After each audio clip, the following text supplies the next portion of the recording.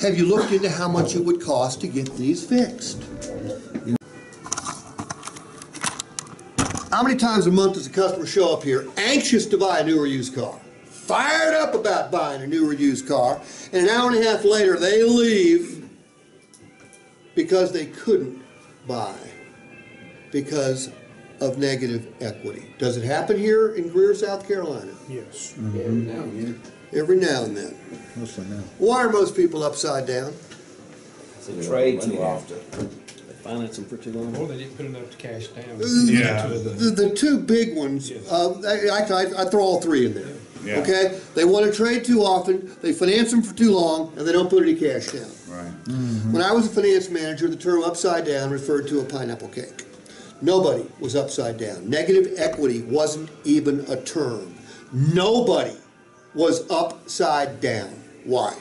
Because you had two separate books. Just kidding.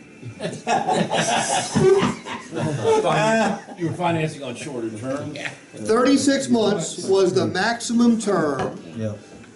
Right. My all most, short-term my financing. most lenient lender had to have 25% real cash or real equity.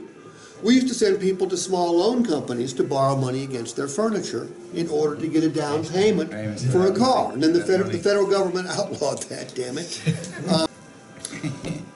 All right, so do we have an obligation to show the customer the best way to buy a car? Yeah, we do. Yeah, we do. I'm gonna hitchhike on what Robbie said right here, except I'm going to take it a little deeper. In that, I'm going to give the customer 7 good reasons to put down cash.